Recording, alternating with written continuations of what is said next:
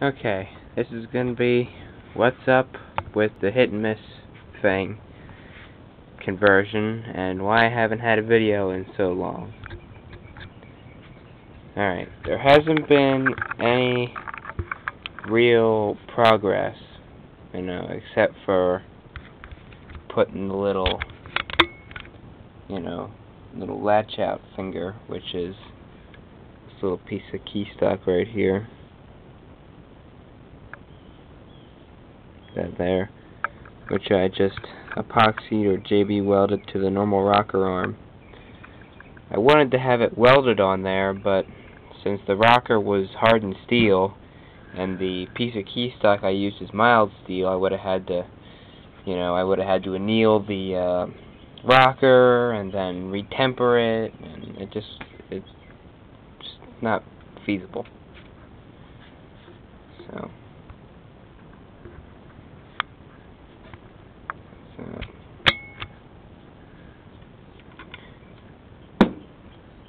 see. I know what I have to do to finish this. I know it needs to be done. And I've drawn these little, like, really rough little plans just so you can see what my plan is. That's not my dog barking, by the way. I don't have a dog. Okay. This is going to be the bearing setup. Bring in the light here. There. This is going to be the bearing setup and the shaft for the auxiliary flywheel. The flywheel on this little motor here, the little weed whacker flywheel, is aluminum. It doesn't have any weight to it, and it won't allow it to coast down nice and slow. So I have this flywheel right here, which I made, I don't know, almost a year ago now, I suppose. We're over that now. And it's a nice heavy steel flywheel, weighs about 5 pounds. Really a nice, well-made flywheel. And if you could look at the, if you can look at the sketch, you'll see the flywheel, which is with this zigzaggy line, sits right there on a shaft. This shaft is going to be a half-inch round bar. I'll have to drill this hole out, the center hole out, to a half an inch. It's an eighth of an inch right now, or no, it's a quarter inch right now. So have to drill that out. 2 bearings to support it. I'm not sure if I'm going to buy bearing blocks or what. That's why they're just posts right now. I'll probably get bearing blocks, cheap ones. This is the cross-section view, by the way, and definitely not to scale. There's going to be a hole drilled into the front of the shaft where this part of the shaft on the engine will sit into. I'll grind a flat into this shaft right here, so these 2 set screws can clamp onto the flat there. So it'll be like that, right? That's that. And well, when I start it, of course it'll probably be like a wrap a rope starting. The shaft will come out this way a little farther, and I will have a little pulley on it or something. Alright, next is the latch out side, or the latch out for the exhaust valve. That's on the engine. You're looking at the engine like this. See the engine and the picture. Pretty similar. Let's do the picture first.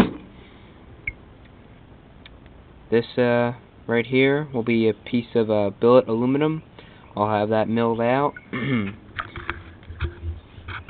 This black or shaded in piece right here is a piece of half-inch key stock, which I will have notches milled into the top here, where the key stock can slide back and forth freely. There'll be a step or a notch cut into that key stock. And this shaded square right here is actually the lockout right here. This right here. This little square piece of key stock is this right here. You can see this push rod right on top of it. Here's a push rod right here on top of the latch up. When the engine comes up to speed, the governor will push this piece of key stock forward, and at the time when the exhaust valve is raised up on the power stroke or on the exhaust stroke, with the pressure from the governor, this piece of key stock will slide under this piece of key stock, the latch out finger right here. It'll slide under it, and because it'll have a notch on it, it'll raise it up probably about around 1/4 of an inch, about. Not sure. The exhaust valve has about 1/4 inch of total travel from fully closed, this position here, to fully open. About 1/4 inch of travel. So about 1/4 inch. You can see. I don't know how I'm going to mount this to the engine yet. Right here. And if I can just show you the size it's going to be. That's probably going to be from this hole down here, like that, with 2 supports for the piece of key stock that'll slide back and forth. Alright, there's one last one, the governor. I got some oil on that paper. Alright, let's do this. This right here is the flywheel on the engine. Right here. Turn this. Governor, of course. This is a piece of 1/4 inch key stock right here, with just a hinge or a pin, so it can turn, back and forth like that on that hinge pin right there.